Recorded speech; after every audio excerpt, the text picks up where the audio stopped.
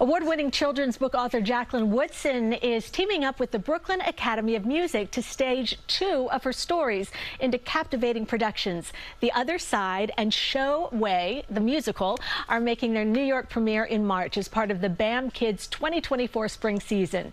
Jacqueline Woodson joins me now. Good morning. Good morning. First of all, we were just talking, and you have written 40 books? I have. Oh my gosh. That's incredible. Let's talk about how this collaboration with BAM came about. So I am in residence at the Kennedy Center. I'm their education artist in residence, and in that role, I'm producing a lot of my books, making theatrical productions of them. I did a production with the National Symphony Orchestra based on one of my books.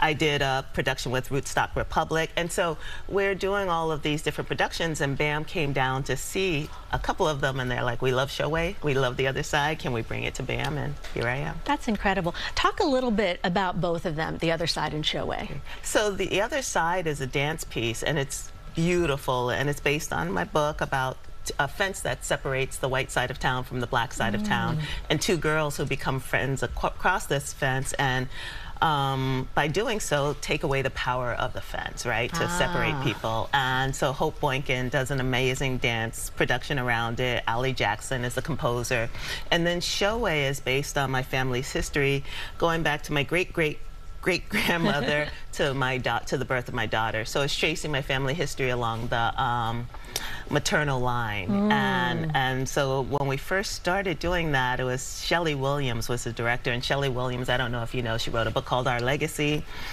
She's the director of The Notebook on Broadway. She's bringing The Wiz back to Broadway, and she did an amazing job with Showway.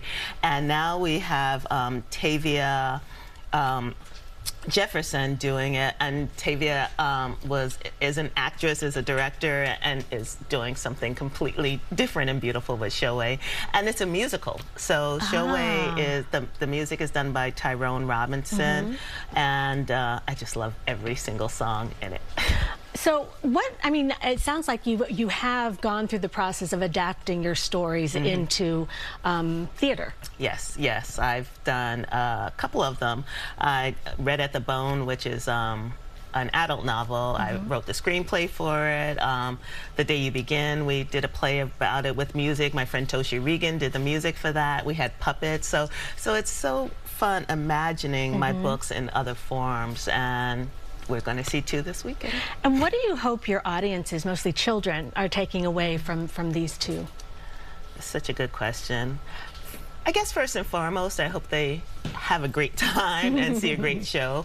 And I hope they walk away thinking about stuff. You know, I think the power of theater, the power of literature is to make us think and eventually make us do, right? It changes us and makes us think about how we're in the world. And when you do it in a way that's fun, and when you do it in a way that has music to it and dance and movement, it really settles inside the body, and I want young people to have that joy and that information. That sounds wonderful. They're going to have such a good time. Jacqueline, thank you so much for being here. Thank you, Cindy. I'm still blown away. 40 books. Okay.